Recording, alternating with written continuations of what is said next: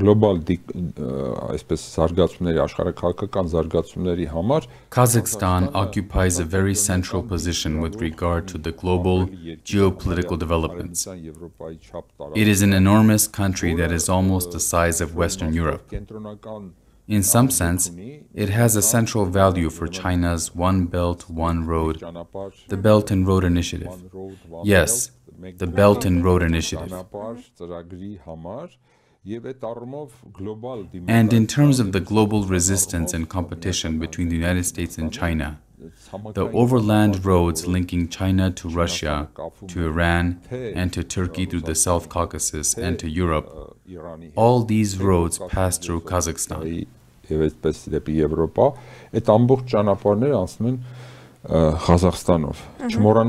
Also, let us not forget the energy resources of Central Asia which China feeds off. The first thing we can infer is the natural gas of Turkmenistan. And it is safe to say that the natural gas is almost more than 50% of the gas that is supplied to China. We can also infer the oil pipelines that run to China.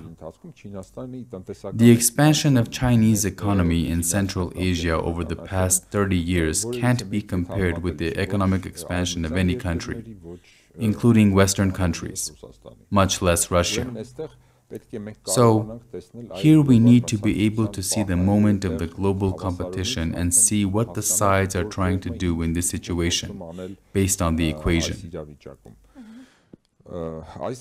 This destabilization is leading to the emergence of problems with China's Meridional Road, which, in some sense, also passes through Armenia.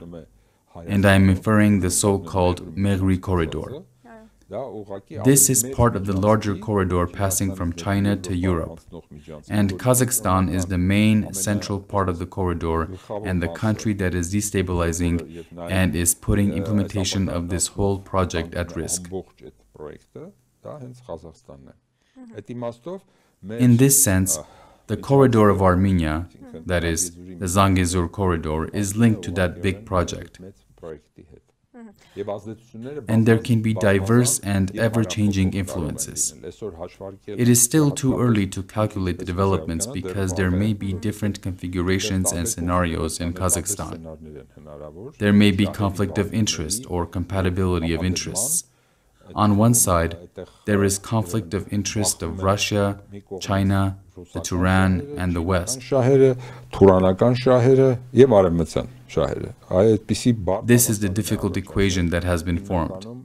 The configuration will be clear after the talks that are currently in progress, including, for example, the meeting of the Turkic Council, which is scheduled to be held tomorrow. And to prevent this, the Council of the Collective Security Treaty Organization held a surprise meeting today with representatives of Turkic states. The Russia-United States talks are underway, and then there will be the Russia-NATO talks. All this will take place in the next few days. It is obvious that this is not going to end in the next few days. However, in many regards, there will be talks about zones of influence, that is, who can have a particular zone of influence and to what extent, and what competition and conflicts may emerge in accordance with those zones of influence.